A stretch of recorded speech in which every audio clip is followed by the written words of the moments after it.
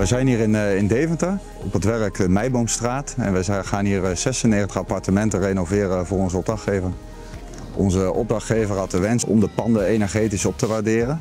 En in verband met de welstand konden wij geen aanpassingen doen aan de huidige dakranden. Toen zijn we gaan kijken naar een alternatieve oplossing. Met onze isolatieleverancier IsoBouw zijn we tot de RenoTop gekomen. En wij zijn hier gestart met 50 mm dikte, oplopend naar 180 mm. Op deze wijze kunnen wij onze dakbaan in één keer doorzetten tot in de kim. Met de RenoTop besparen wij arbeid en materiaal in vergelijking tot een traditionele oude goot die wij moeten creëren. Wij hebben hier gekozen voor een PowerTop afschotplaat. Het is een gecombineerde afschotplaat van 15 mm de meter. Met een grijze EPS aan de onderzijde van 80 kPa en een witte EPS aan de bovenzijde van 150 kPa. De lambda-waarde is 0,031, waardoor je relatief met een dunne maat EPS een hoge RC-waarde kunt behalen.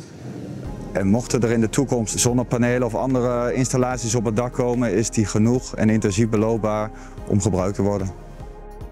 IsoBouw heeft met hun rapporten aangetoond dat hun materialen de beste milieuprestaties hebben ten opzichte van andere traditionele isolatiematerialen. Een ander voordeel van het werken met EPS is dat we deze met een gloeibeugel op maat kunnen maken.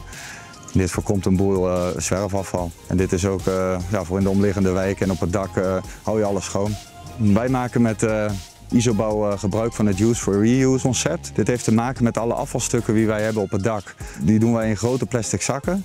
En die worden eens in de week of eens in de maand of zelfs op de bouw opgehaald. En alles komt weer opnieuw in het proces. Het wordt allemaal netjes verwerkt tot nieuwe EPS-materialen. En hier kan ook voor de woningstichting of voor welke opdrachtgever dan ook een mooi certificaat worden aangeleverd met wat voor CO2 er gereduceerd is.